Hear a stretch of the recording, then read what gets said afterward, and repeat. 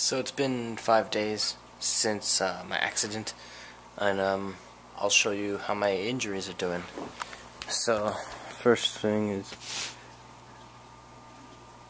this knee's kind of bruised up a little bit still. This side's not as bad, just a little bit of road rash right there. And the other thing is my elbow, which is not too bad. So other than that, everything's fine.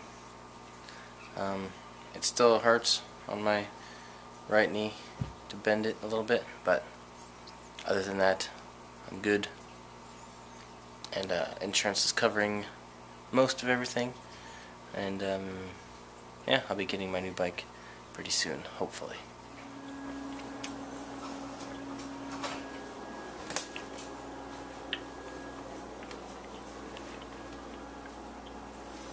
I'm making pizza. And, of course, bacon. It is done. For some reason it looks purple.